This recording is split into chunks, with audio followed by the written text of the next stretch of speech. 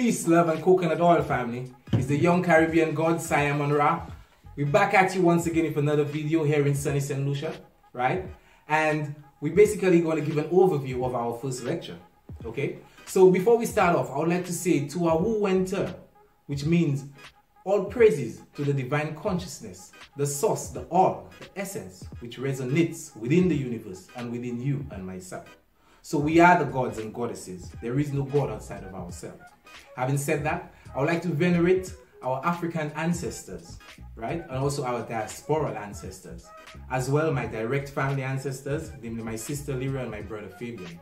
I'd also like to big up and shout out every member of our Melanated Empire WhatsApp group. You're larger than a breadfruit, yeah?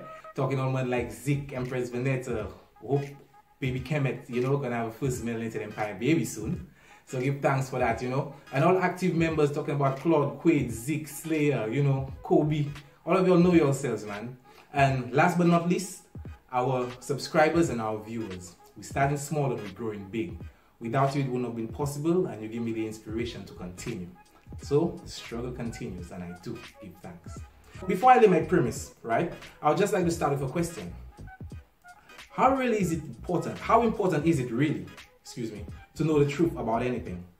I mean, us here in St. Lucia, we love to party and we love to drink. I mean, we love the recreation activities. You know, it's like going on the beach and just chilling on the weekend. And who isn't sipping from a cup is sipping from a spliff, you know. Put aside that, work has basically taken over our lives, in so much that we give almost 8 to 10 hours to our employer. When we come home, we hardly have time. We mostly knackered. We just drain from the long day of work. We don't even have time for family or even time for ourselves. And because we have that lackadaisical attitude, we tend to take the same approach to spirituality.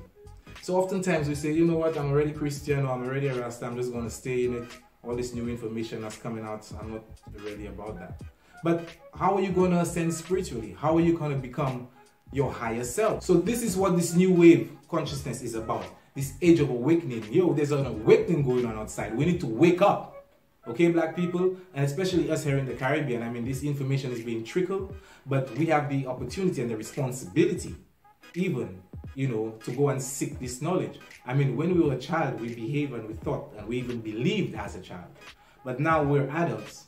I mean, we have to put away childish things and childish beliefs.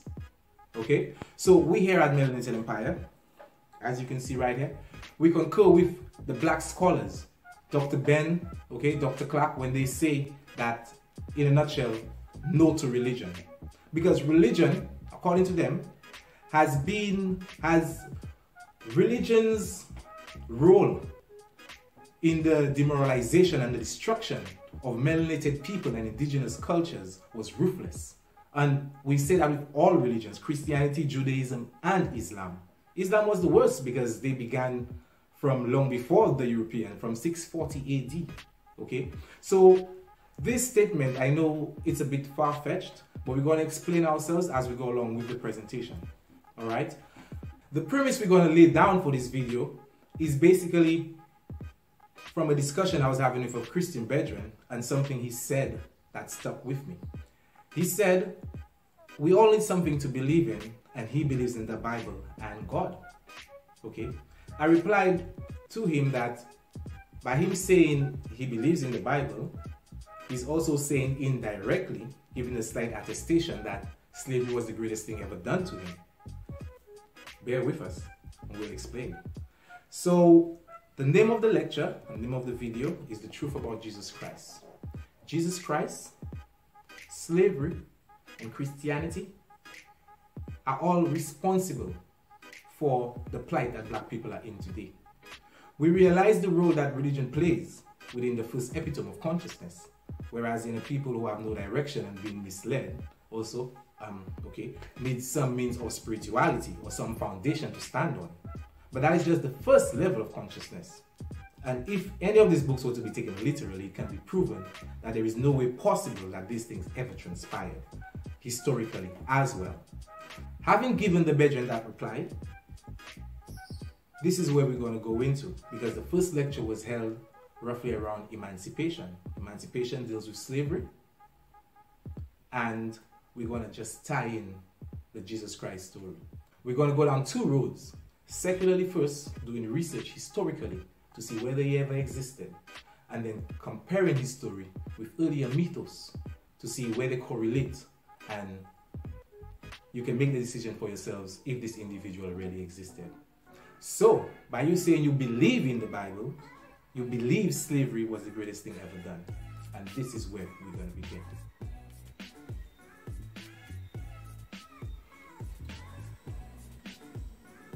So, family, we are continuing from where we left off from the intro.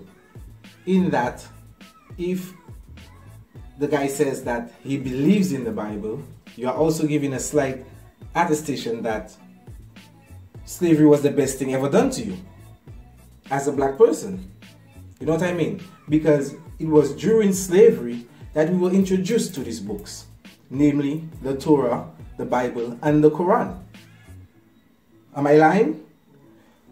Did black people know about Jesus Christ before slavery? No, they didn't. It was during slavery and the Crusades and the Inquisition, okay, that the Roman Catholic Church superimposed this religion upon indigenous people of many lands. The first lecture was actually held on Emancipation Day 2018, as we can see the title right here. So it begins with the Slave Trade Act of 1807, because we need to touch upon slavery.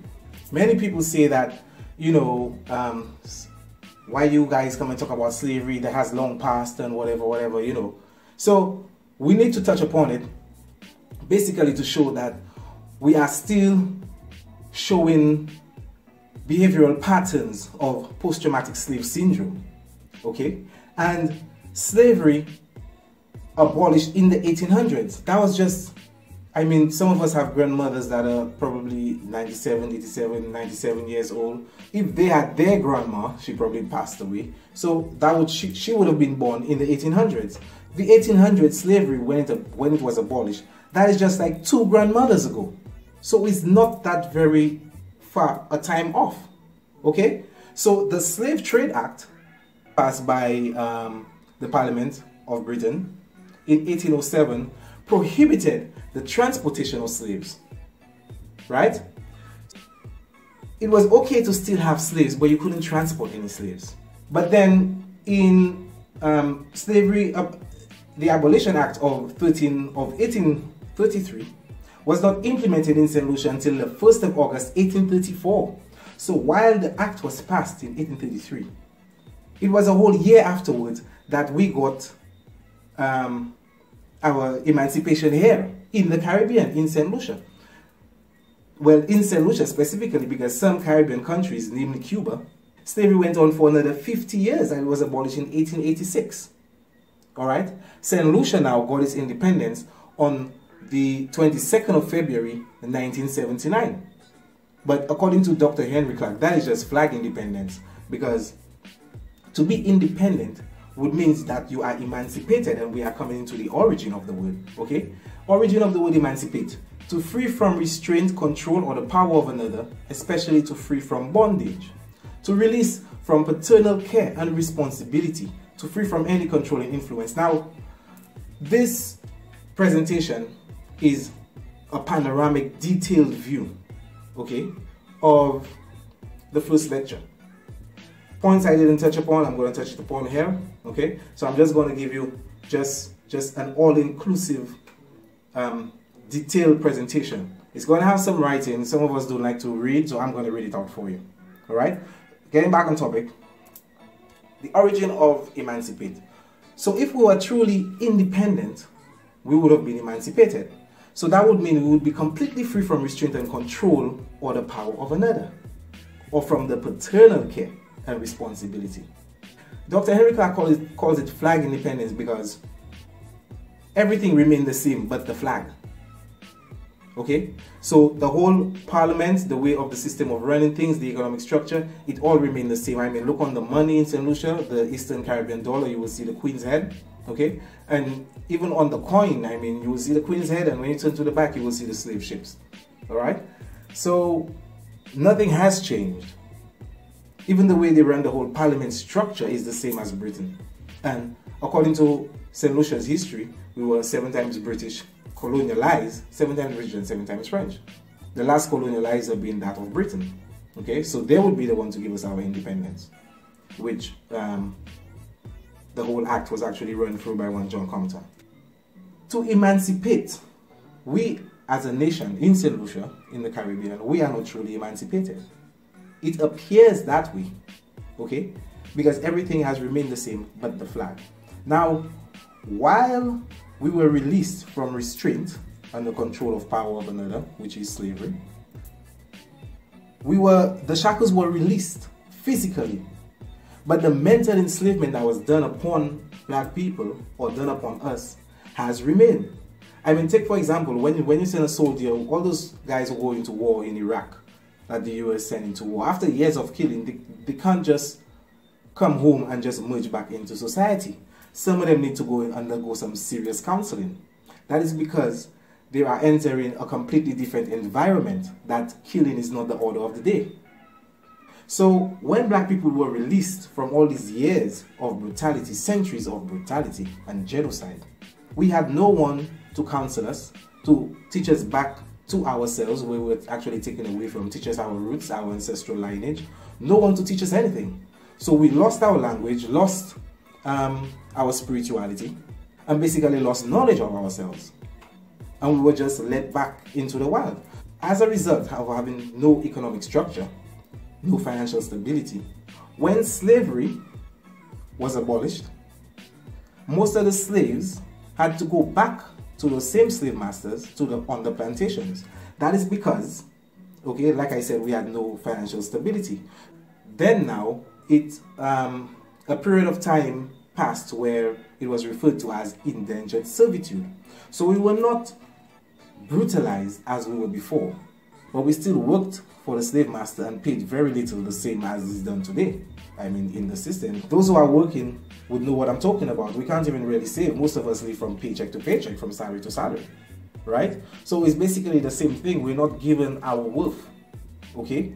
And as a result, we still didn't get back in tune with that spiritual concept of our ancestors. If one knows the famous reggae artist of the Caribbean, Jamaica, namely one Bob Marley, his famous quote was, "Emancipate yourself from mental slavery, none but ourselves can free our minds." A lot of individuals had already waken up to the fact that our spiritual concept was stolen from us. Not just that we were taken away and physically brutalized, but our spiritual concept and our relationship with the divine, with divinity. Mental slavery meant that we were still under the oppressor's subjugation, his way of thinking, his spiritual concept, if he has any, or his religious concept, I should say, which we had to break away from. Slavery in itself still left us with some scars mentally, in that there is this disorder referred to as post-traumatic slave syndrome. Even all the hatred amongst the brothers going on, even on the street today in St. Lucia. You know, we're putting aside gang warfare, you know, and owing and all that there. We're just putting that aside. We're talking about just basically just walking down the street and looking at each other and two brothers passing along each other. Because of how one is dressed and his attire and his demeanor. The other one would have this notion of a little probably jealousy and hatred towards him. That stems from the slavery time period. It is said that even Willie Lynch, which is a fictional figure, but the letters that he wrote, we can see that those exercises were actually put to the test. So one of them were, if you put one slave on the field, make one of them work on the field, and one work in the house. The one on the field, seeing that the one in the house is basically inside and is in warmth, and the one on the field is working in cold and has to work very hard. The one on the field will start to hate his brother, seeing that he has it probably easier than him. These behaviorisms stem from slavery. We didn't just get these things. That's not in black people. We are people of love, especially down here in St. Lucia. Oh man. Our neighbors here and the people are so, I mean, they like to mind each other's business for sure, you know. But in times of need, true neighbors and the true St. Lucians, you can go and if you're missing sugar, if you're missing rice, anything, you can just go and just ask your neighbor and feel no way about it. And the neighbor will even, most times for sure, give you more than you need. These behaviorisms, they are not of us. So it all stems from mental slavery. So the ancestors' famous quote among many of the temples was, "Man, know thyself." So slavery is not too far off, and we have not fully recovered psychologically from the effects of that time period. So in it being emancipation, we're just going to touch upon the time periods of slavery. The first of them being the trans-Saharan and Indian Ocean slave trade. So we have the race and periods of slavery of African peoples. I really don't like to say slave trade because it gives the impression that slaves were actually taken from Africa and brought to wherever. Slaves wasn't taken from Africa. People, scholars, scientists, astrologers, okay, were taken from Africa and forced into slavery and became slaves. So the first period of slavery is the Trans-Saharan and Indian Ocean slave trade, which was, you waiting for it? Which was done and purported by the Arabs. So the Arabs, or Islam, is responsible for the first period of slavery of African people. This time period and this figure right here, I'm just being lenient for my brothers and sisters in Islam. But the truth, you can still see the truth on the future slides because one of the pics actually gives you the time period and gives you the figure. But I'm just being lenient because the number, the figure is absurd. Even up to a day like today, just last year in 2018, Muslims were still taking black people as slaves in Libya. So slavery in Islam, or slavery by the Arabs, who are Islamic people, have been going on since 640 AD. And we can see here through the diagram, the very big arrows are more where the concentrated slaves, okay, and the small arrows. So we can see the transportation of slaves mainly to the Saudi Arabia region, Yemen and Oman. Moving along, we can see pictures here of slaves aboard the Arab ships, and we can see the Arabs right here. You can see them by their clothing, actually standing to take the picture of our ancestors, brothers and sisters. The Arabic word for slave is abid. Okay? And that would actually also say, you know, it also means to be a slave of Islam. But the word abid is also the same word for black in Arabic. So the same word for slave, abid, is the same word for black. So they are already calling black people slave in their language. So this language and this culture can never be for or of black people. They took the concept of Islam from Africa. Let's get that correct, the concept. Okay? But Islam is not our culture. This down here is a 19th century engraving of Arab slave trading caravan across the Sahara. You can see the Muslims right here, and you can see the slaves with the yokes on their hands. Okay? Arabic slave trade continuing. This picture right here, I mean, it might not be too clear, but this is just a man lying on the ground, they're dead. This guy here moaning, this guy just in bed in last breaths, and that's them just leaving. So after they've assassinated the village, they left. An Arab slave raid in East Africa in 1888. Okay? 1888. Slavery was abolished in 1834. The death toll from 14 centuries of the Muslim slave trade in Africa is estimated at over 112 million. I had on the previous slide 50 million. 112 million. Here we could see the Arabs conversing with the Caucasians, with the Europeans right here. We can see them right here. And the slaves right here. This is a slave market. So they're here actually beating, and you know, this guy here inspecting the slaves. Right? So these women right now are former Islamic State captives. Meaning, these women aren't Islamic. Islamic wasn't their religion. They were captured. These women, she was probably a nurse, she was probably a scholar, she probably managed some business, you know, and she was probably still schooling. These women, alright, were captured from Africa, okay, and brought to Saudi Arabia. Now, something I forgot to mention, there is a huge difference between the trans-Saharan slave trade and the transatlantic slave trade. Yes, the major difference is the trans-Saharan was done by the Arabic people, okay, the Arabs.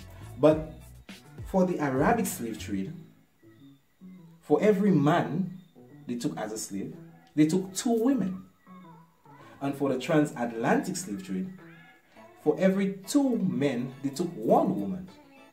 Alright? So that tells us, and it's also been documented, that the Arabic slave trade was more of a sex slave trade, where they abused and defiled our women. This is how we know this religion and these people do not respect the black woman, and they do not venerate women on a whole. It is also in their religion. We're going to break that down in future lectures. Alright, so these women were Africans taken from Africa in slavery and brought to Arabia. And as a result, being captive, you have to practice your captor's religion, which is what is happening to us in St. Lucia, which is why many of us are into Christianity, which is also why, even though we say we oppress and we go against the Christian religion, in some way, shape or form, we are still in an underlying, and when I'm saying that, I'm referring to Rastas, we are still taking upon the notion that that Bible and the story of the Bible is historical and legitimate. And as a result, taking it onto ourselves, okay, what we were oppressing at one period of time, we have somehow assimilated it into our divinity story. Okay? So these women, again, taken from Africa, brought to Arabia, Saudi Arabia, and as a result, being oppressed, they have to practice their oppressor's religion, which is why all of them are now Muslim women. So one might see these people and say, oh, we can see Muslim, black Muslims, you know, they're from times and... Really? Are you being serious? I just told you that Muslims were actually enslaving black people from 640 AD. The concept of Islam was taken from Africa.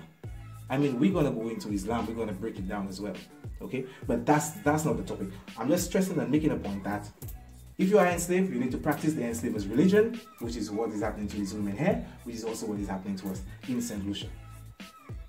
The next one is the recent period of African peoples, Portuguese and Spanish slave trade. This would have not been possible if it was not for Pope Eugenius IV, who wrote a papal bull stating that African people are 3/5 of a human being. We do not have a soul. So as a result, we were now labeled as pagans, and then the Portuguese, Spanish, and the English had and saw the opportunity to come and enslave us and exact their religion upon us. So basically to them, we do not know God, because look, we are trying to give attributes or definitions of God using animal heads and stuff. So we're pagan and animalistic, and they need to come and show us Jesus Christ, although they learned from us. Those early Greeks and those early Europeans, they learned from us. And then right now have the audacity to redress the information given to them and come and sell it back to us, enslaving and killing many in the name of that same God. Okay, but we're gonna get into this. So the Portuguese and Spanish slave trade, the time period between the 14th and 15th century, okay, and the estimated number is 8 million. We can see the slave routes right here, also going to the Caribbean, Charlton, Venezuela, Ecuador, and the rest. We have a lot of artist depictions for some reason. We don't have a lot of actual camera views, okay? So here we can see the building up of slaves right here. This guy standing here counting up the slaves. And here Africans mine and wash gold and deliver it to Spanish overseer. A system soon developed where about 90,000 enslaved Africans were sent to Spanish America as early as the 1600s. And then this brings us to the most recent period of slavery, which actually includes us. Now, while I say includes us, many might disagree with that notion, saying that they are aboriginal and indigenous to this land. That is for another topic, but for this I would just like to say, yes, there were people here before Columbus and those slave ships came here, right? But these islands are submarine volcanoes and have only been there for a certain time period. And then we, our ancestors as Africans, sailed those waters long before these individuals. So yes, they were Aboriginal people, and yes, slaves did come in. So we presently are a mixture of the Aboriginal or indigenous people of St. Lucia that was here before those slaves came here, intermingled and interbred with those slaves brought from Africa. Case closed. Moving along. So the transatlantic enslavement trade, time period 15th to 19th century AD. 19th century because you can see that in Cuba it continued until 1886. That's almost the 19th century. And indentured servitude also continued in Cuba up until past the 19th century period. Estimated number, again, going very lenient with the numbers. Many scholars will prove that number very incorrect, and it's probably multiplied by 3 or 4. And many can see the slave trade routes. We are very familiar with this. This was probably taught in school. This is actually where black people know most of the history begins from, or actually starts from. These here are contraptions that basically they used to subjugate us. This here is a form of the whaling syndrome, where this individual is whipping his brother while the overseer looks, while his wife also looks, and his brother looking at him being whipped. This guy is beginning to hit this guy. This guy has no option, because if he doesn't do it, this guy is going to kill him and him. She right now is being demoralized because she's seeing her king being stripped naked and beaten, right? She now will not put her trust and faith and strength in him, or look up to her, or look up to him as her king. And this is all in the psychological warfare that we experienced during slavery, while this cracker just stands here and looks with his wife and child as well. Look at this right here. Look, I didn't even see this. Look at this here. Okay? So we can see the indoctrination done to us.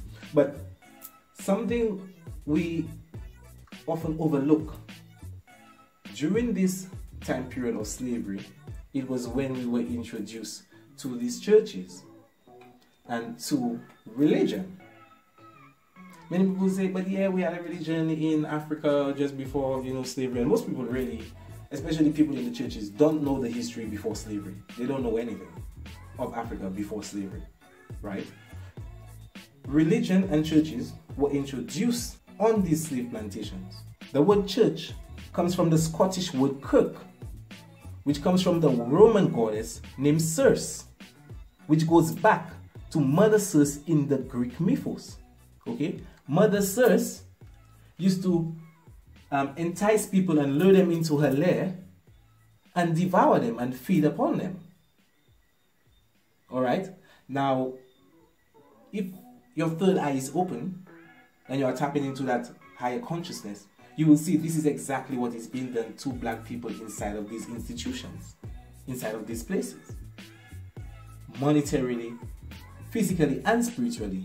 Plantation Church by Noel Leo Erskine. You can see here slaves in the church image, same image that we're gonna get into. Moving along, because of that time period of slavery, post-traumatic slave syndrome, I mentioned it earlier. There is also a next syndrome called Stockholm syndrome. These are basically diseases that we exhibit. Post-traumatic slave syndrome. Stockholm syndrome is a psychological condition where a captive develops after years of torture by the capturer, where after all hope is lost, they cope with their rape and captivity by actually falling in love with, protecting, and even worshipping the capturer. Okay, rapist/rapist.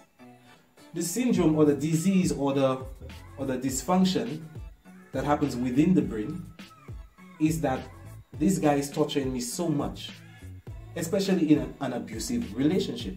If you have a relationship where this guy is constantly beating his woman, one of two things gonna work, one of three things gonna go. She can either die for one, she can get fed up and leave, or she's gonna cower and submit. Like when you beat a dog, and the dog knows that it's his master, so whenever the master comes around, the dog is just gonna cower and just wait for the master. See if the master is just not gonna beat it, so it's just gonna behave itself. This is how a woman can behave, and this is how many of us behave, in the fact that we are now submitting and worshipping our capturer's image. Alright, this right there is a classical example. Look at the look on her face. Look at the silly look on her face. All for this Caucasian image of Jesus Christ. Many of us should know who this is. I freed 1,000 slaves. I could have freed 1,000 more if only they knew they were slaves. I'm sorry? You do not know you were a slave? Marinate on that for a minute. We're going to get into the lecture because it's basically the truth about Jesus Christ. Who is Jesus Christ? Which is really the core of this lecture. Alright? Many people from different races approach this question and this individual on different levels. First of all, you can see the different nations within. All these are the different images of the Jesus Christ. Caucasian image, Black Asian, I guess. This is the image the Hebrew Israelites carry. He's black, but his hair is still permed. Right? This is the Rasta image with the locks right here. This is Isa. This is an artist's depiction of how he would look if he was Arabic. In all of this Jesus character still did some, according to them, allegedly, some historical things. So many see him as a son of God. Now, a lot of people, they have to embrace this doctrine because it was superimposed upon the world by the Roman Catholic Church. It doesn't matter how you digest him, but you just need to digest him. I'm saying this because some individuals will see him as the Son of God, and they're okay with that. Alright? Some individuals can't see him as a son of God. To them, God had no son. To them, he's a prophet. He's a rabbi. Oftentimes, you know when you have this box of chocolate, and you got the chocolate right there with the caramel inside. This one here is a bit crunchy. This one here has the drops of almond on the top. Oftentimes we approach this Jesus story like we're picking a box of chocolates. This guy might say, you know what, I like the creamy inside, I'm going to take it. So this right here, the creamy one, Jesus being the Son of God. This next dude will come and he'll be like, I don't like the creamy inside. Jesus was just a prophet. I'm going to take this one, so that one's crunchy. Oftentimes we approach this question like it's a box of chocolates. So pick one. Any? Which image more resonates with you? Mind you, images of Jesus didn't begin to be distributed until the Council of Trullo, where they wrote a few canons, basically showing corrections to be done to the Bible. Within one of these corrections, Canon 82 to be specific, it says that the image of the Savior of the will no longer be a lamb. It will now be a man on a cross. Look it up.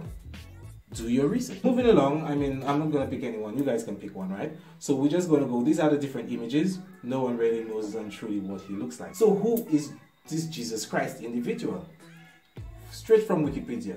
Put it straight from there so you guys can go online, do your research. It's right there. From AD 30 to 33 BC, also referred to as Jesus of Nazareth or Jesus Christ, was a first century Jewish figure and religious leader and is the central figure of Christianity. Most Christians believe him to be the incarnation of God and the awaited Messiah prophesied in the Masoretic Old Testament. Alright? Jesus in different languages. In Arabic, Jesus is referred to as Isa or Yasu. In French, he is called Jesus or Jésus. Patois. Jésus, that's what Jésus. In Greek, he is called Iosos. In Hebrew, he is called Yahushua. Portuguese and Spanish, right? Portuguese, Spanish. He is known as Jesus. And in English, obviously, which is what we're translating all this from into different languages, as Jesus. So don't let anyone tell you that Isa or Iosos or Yahushua is somebody different from Jesus. It is just this Jesus Christ in a different language.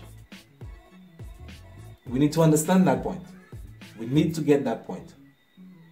Moving along. How did we find out about Jesus? Now, I just had to touch upon the slavery time period because, as I said again, the lecture was done on emancipation, and the slavery time period is responsible for exacting the oppressor's religion and belief system upon us. It's BS. When I say BS, you can translate it as bullshit, but it actually means belief system. Okay? As well, the subtitle of the lecture is The Truth About Jesus Christ. So we are going down first the secular road. to find out about this individual. So first we go on Wikipedia. Who are you? How did we find out about you? And where we actually found out about you, where did that come from? So we finna go in. How did we find out about him? The origins of the Holy Bible. It was said that 6 elders from the 12 tribes of Israel wrote what is referred to as the Tanakh, which is the Hebrew text of the Old Testament. Okay, it includes the Torah, which is the 5 books of Moses. Ptolemy's the second librarian, his name is Silas, requested to Ptolemy that he have a translation of the Hebrew text in his library. Alright, so they translated the text, and the first translation of the text from Hebrew to Greek was known as the Septuagint. From the Septuagint, we have the translation from Greek to Latin, which would give us the Venus Latina, will give us the Codex Sinaiticus, and would also give us the Latin Vulgate. And then it got revised, as I was saying, in 382 AD to the Latin Vulgate. This is what Codex Sinaiticus looks like: Septuagint, Codex Alexandrinus, Codex Erythraeum. Now, the Septuagint in its entirety has a lot of pages missing, okay, and we can see it's actually quite distorted through the passage of time. But the Codex Sinaiticus is the oldest version of the Bible put together from the translation of Hebrew. Mind you, there is no evidence, okay, of the original gospel in Hebrew. There is no evidence of the existence of the original canonical gospel, and there is no evidence of those books even being written by the people names that are put there. No evidence whatsoever. I'm not talking out my ass here. Alright?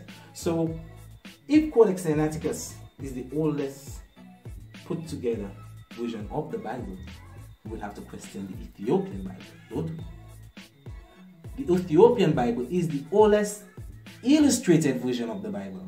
It is not the oldest Bible. The oldest illustrated version, meaning there are a lot of pretty pictures in there. Biblical texts.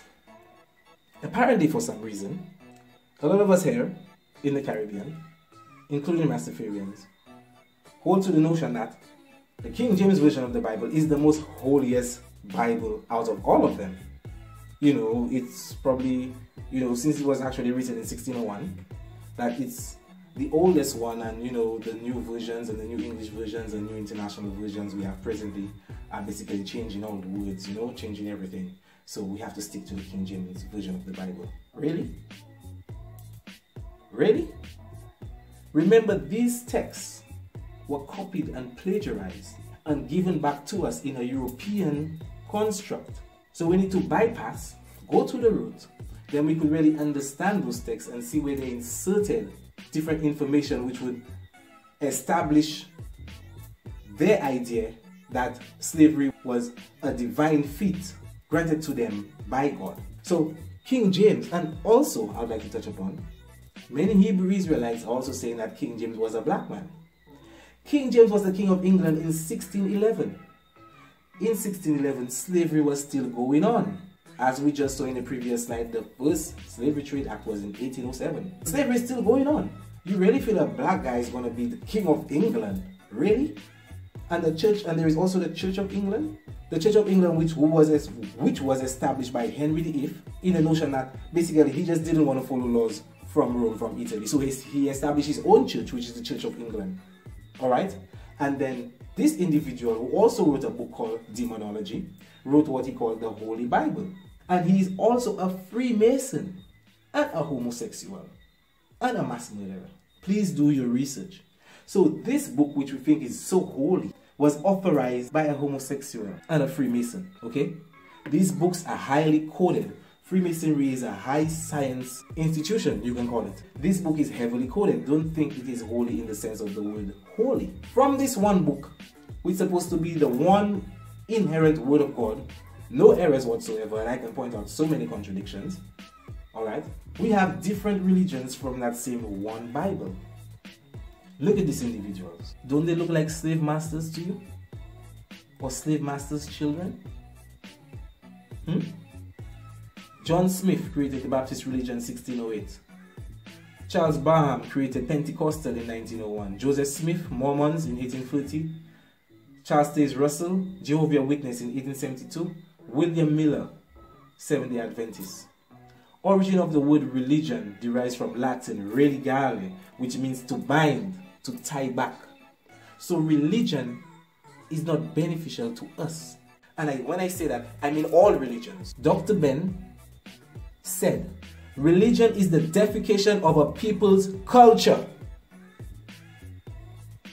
Dr. Henry Clark also said in his book, Christopher Columbus and the Period of African Slavery, the role of religions in the demolition and destruction of African and indigenous civilizations was ruthless. And he says so with no exception, including Islam. These religions, whichever one you want to pick, because most of us are associated with one of these, if not Catholicism. All these religions, different understandings, which are supposed to be from the same one Bible. So, historical evidence of Jesus. So we've left the Bible. The Bible is where we actually found out about Jesus. Alright? But the Bible is just one book in itself. It's a religious book. If this individual really existed, we need to go into history to see whether there were any scholars or writers who documented this individual. The proposed time for Jesus' existence, around 1 AD, is said to be one of the best documented times in history, in Roman history. Alright? So we're going down the secular road. We need to prove this man's existence, because I used to write so hard on this. And coming across and studying and blueprinting this knowledge within my cerebral cortex, I know for a fact that this individual, you're going to make your decision by the end of this. So historical evidence of Jesus.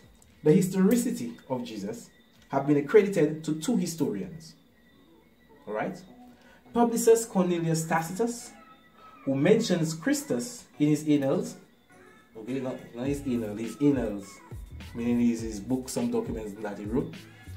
And Flavius Josephus in his Antiquities of the Jews, Journal of Early Christian Studies. Within all the scholars and writers of the 1st century AD, and you're going to see the list with the numbers, right? With all of them. Only 2 individuals wrote about this guy who apparently fed 5,000 with 2 fish and 5 loaves of bread, resurrected in front of many, died on the cross in front of many. Only 2? So let's keep it moving. Tacitus the historian, senator and historian, born in 56 AD, part of the Roman Empire. His excerpt on quote from site in the Annals of Tacitus. Hence, to suppress the rumor, he falsely charged with the guilt and punished Christians who were hated for their enormities. Christus, the founder of the name, was put to death by Pontius Pilate, procurator of Judea in the reign of Tiberius. But the pernicious superstition, repressed for a time, broke out again, not only through Judea, where the mischief originated, but through the city of Rome also, where all things hideous and shameful from every part of the world find a center and become popular. So this guy, as a historian, he wrote this in one of his books, just this paragraph. And most Christians for thousands of years has used this to justify Jesus Christ's existence. But the thing about it is, this was investigated upon, and it turns out that Tacitus Cornelius, this individual, had a gay lover referred to as Pliny the Younger. Pliny the Younger was the Christian, one of the early Christians who wanted to exact this form of mental slavery on the people, which was formulated by the kingdom of ideas, which is Rome. Tacitus and his gay lover, Pliny the Younger, who was a Christian, coerced him to include this passage in his writings. Tacitus sent his works to Pliny for criticism, and he himself begged for the product of Pliny's pen. I don't know what pen, I don't know what pen, right? And Tacitus also turned to Pliny for first-hand material for his histories, so he was not hesitant to use Pliny as a source. So it was Pliny, it was found that it was Pliny, okay, who actually said this piece that Tacitus included in his annals. What? That actually. Right? In his annals. Okay? So there is no way that we can trust this as a credible source. I mean, this guy checked his gay lover for his work to stick in his anals, right? And I mean that both literally and figuratively.